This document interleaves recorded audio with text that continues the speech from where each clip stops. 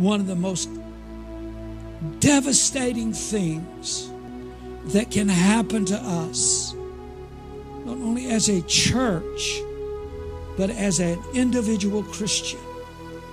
Me, one of the most devastating things that can happen to me is that I can come into the presence of the Lord and not expect anything to happen. We can't do that. I said, we can't do that. We can't come to this place to enter into a season of worship and prayer and not expect something to happen. You cannot in your individual, and I can't in mine.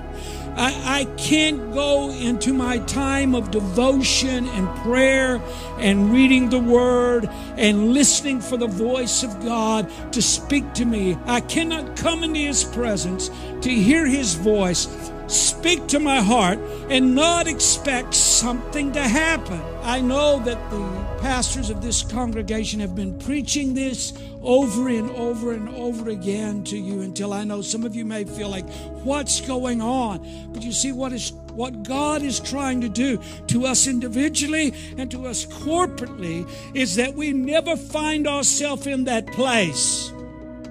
We never find ourselves in that position